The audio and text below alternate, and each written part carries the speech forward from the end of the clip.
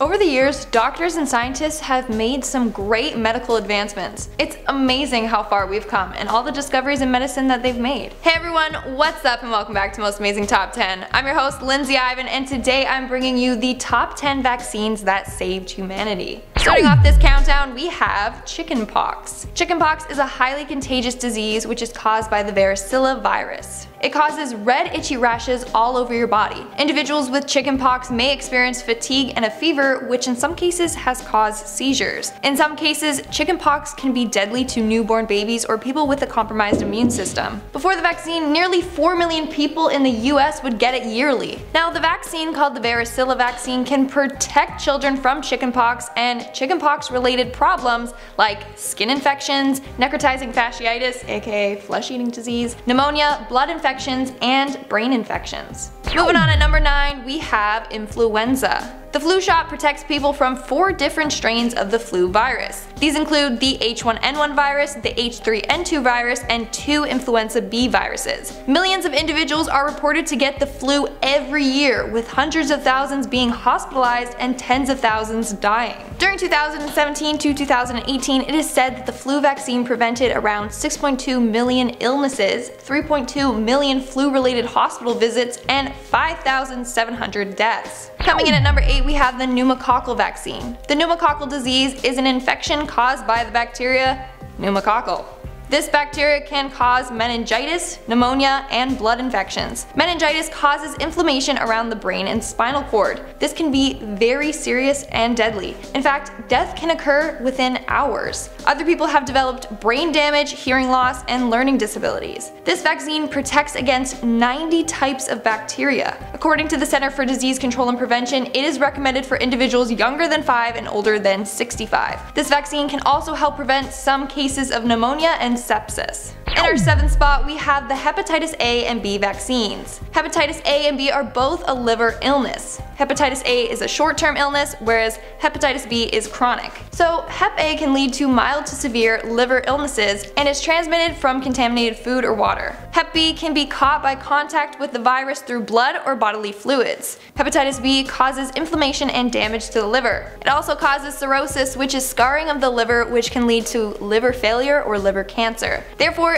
this vaccine protects you from a virus that can severely damage your liver. Moving on to number 6, we have yellow fever. Yellow fever is a disease that is transmitted by infected mosquitoes. It is referred to as yellow fever because it can cause jaundice, which causes the skin and eyes to turn yellow. It can also cause liver and kidney problems. Yellow fever is an endemic in tropical areas of Africa and Central and South America. Individuals with yellow fever might end up developing more severe symptoms like bleeding from the mouth, nose, and eyes. Approximately half of those individuals die within a couple of days. However, it can be prevented by 1 dose of the vaccine. From there, you have lifelong protection. We are now at our 5th and halfway mark with MMR vaccine. This is the vaccine that protects against measles. Measles is a highly contagious and infectious disease caused by the rubeola virus. When I say it's highly contagious, I mean it. 1 person can infect up to 18 people. The virus can remain airborne from where an infectious person was for up to 2 to 4 hours, and it takes anywhere from 3 to 5 days before a person shows any signs. Therefore, they can go around infecting people without even knowing. The first signs of measles are a runny nose, red eyes, and fever. Then a person might break out with a rash all over their body. So in 1963, before there was a vaccine, 3 to 4 million people got measles each year in the States alone. Out of those individuals, 500 would die, 48,000 were hospitalized, and 100 developed severe brain swelling. 2.6 million people around the world would die yearly without this vaccine. Now with the vaccine, there is a 99% reduction in measles and it is 96% effective in preventing it. In our 4th spot, we have the Hib vaccine. Hib, or Haemophilus influenzae type B, can cause major damages to a child's immune system. As a result, it can cause brain damage, hearing loss, or even death. Before the vaccine was introduced, 20,000 kids were infected each year. 1 in 5 would suffer from brain damage or would become deaf. The Hib bacteria can cause pneumonia, swelling in the throat, and major infections in the bloodstream and covering of the heart. It can also cause meningitis that affects the lining of the brain and spinal cord. In fact, in severe cases of meningitis, death can occur in a few hours. The Hib vaccine was available in 1992. Since then, rates of Hib have decreased more than 90%. Hib has a 95 to 100% efficiency rate. Moving on to number 3, we have the DTAP and TDAP vaccine. These are the vaccines known to protect individuals from whooping cough, diphtheria, and tetanus. The DTAP vaccine protects young children, whereas the TDAP vaccine protects preteens, teens, and adults. The whooping cough gets its name as a result of the whoop sound an individual makes as they gasp for air in between coughing fits. Whooping cough is a lung infection that causes severe coughing, making it hard for the individual to breathe. The whooping cough is quite deadly in babies. It can lead to pneumonia, brain damage, or seizures. Before the vaccine, more than 200,000 individuals would get the whooping cough each year.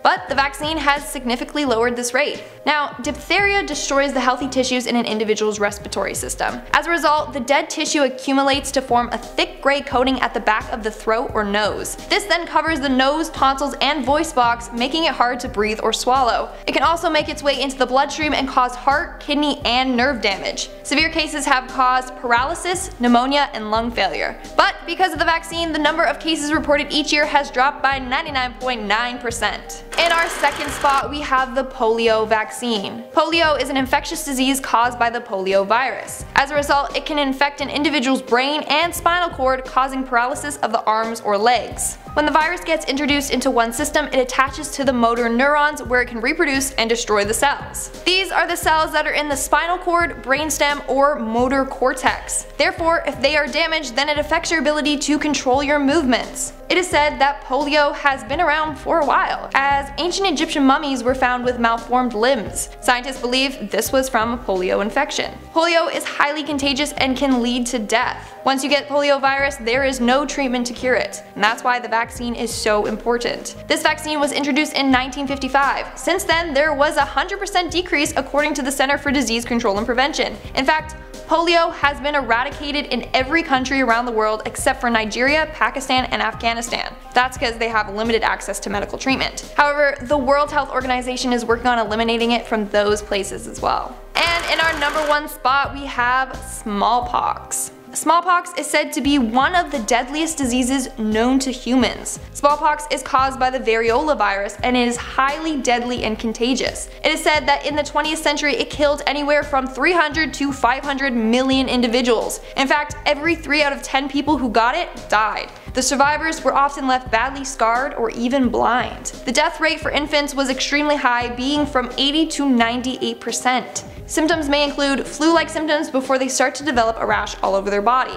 This rash then turns into pus-filled sores which then scab over, leaving permanent scars. It is hypothesized that it dates back to the 3rd century BCE, since references to smallpox were found in ancient Sanskrit texts. Also, smallpox-type rashes were found on 3 mummies. The vaccine was first introduced by Edward Jenner in 1796. Before Jenner, in order to try and find a cure against smallpox, they had a process called variolation. Basically, they would take some material from smallpox sores and then scratch it into the skin of another person. Or they would blow dried smallpox scabs up another person's nose. Thanks to the vaccine, the disease was eradicated worldwide in 1980. And that's all for today's video. Let's move on to our comment shoutout. I'll be shouting out more comments from my video Top 10 Scary Dora the Explorer Theories Part 2. Kiro Senpi commented, I heard that looking into Dora's eyes would curse you when I was in middle school. I'm at the end of my first year and I still refuse to look Dora in the eyes.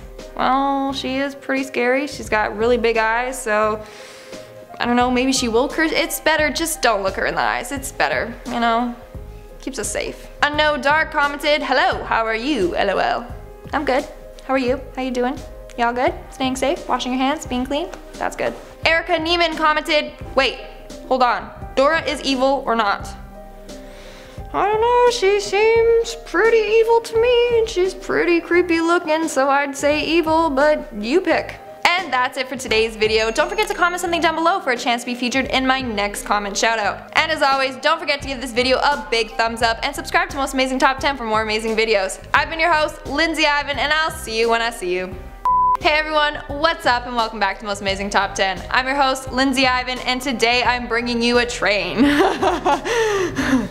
Wow, that's a loud one. The Hib bacteria can cause pneumonia, swelling in the throat, and major infections in the bloodstream.